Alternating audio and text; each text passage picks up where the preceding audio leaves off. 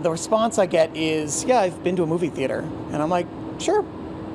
You haven't been here. Maybe it's the Iron Giant greeting you in the lobby. Who wouldn't want their own, like, superhero robot? Or the walls of vintage movie posters. These are spy-themed. It's clear the moment you walk inside Alamo Drafthouse, this place is different. You want to get out there and experience something new. That is the joy of a movie theater. And then Alamo Drafthouse is the joy of communal movie theaters. But it's not just movies showing here. We're going to be doing things like board game nights or speed dating or Dungeons and Dragons nights. You know, we want to make this into a space where people are like, oh, I'll just grab a beer. I'll grab a beer and a bowl of popcorn and sit and read in this bar. It also boasts a full-service bar called the Press Room, complete with a hand-powered printing press. You can see the plates, you can see the printing press. We're going to do limited edition posters right here. Head into the theater and you'll find rows of reclining seats complete with seat warmers.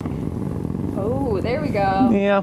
Hungry? They've got a menu full of house-made eats delivered right to your seat. You'll see it will like come in and somebody like will press their button and then the seat will light up. So it'll be like, okay, there's an order card at, you know, row 4, seat 16. Don't want food or a beer right away? Here's an insider secret. Make a note on your order card and it'll be delivered right on time. You want a beer an hour into the movie? You can order that. And when Alamo Drafthouse opens next Friday, you won't see any ads before the film, just some clips and recaps. It's part of the fun of this theater. Another insider trading secret, the popcorn bowls are refillable.